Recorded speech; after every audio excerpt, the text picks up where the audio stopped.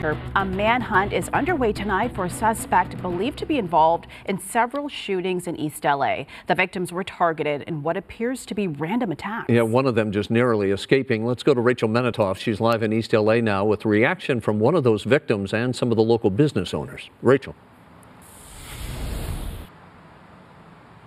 Rick, Karine, good evening to you both. Police are now looking into whether the 3 early morning shootings are connected. They don't yet know for sure, but there are some definite similarities in all 3 of these instances. One of those shootings happened right here behind us at the intersection of 1st Street and Cummings Street around 7:20 this morning. According to police, a man armed with a rifle wearing a face mask began shooting and then took off. He's said to be driving a blue or gray 4-door sedan.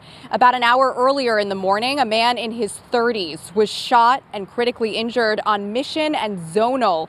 Police say the victim was walking down the street and shot by a man with a rifle who then drove off. We do not have a description of the car in this instance just yet. A second victim tells us he narrowly escaped as a man carrying a rifle with a scope began firing in a 3rd Boyle Heights neighborhood today. He told us the bullet hit his car just as he had arrived to work at a construction site. We also spoke to 2 business owners in the area who say this pattern is a concerning one.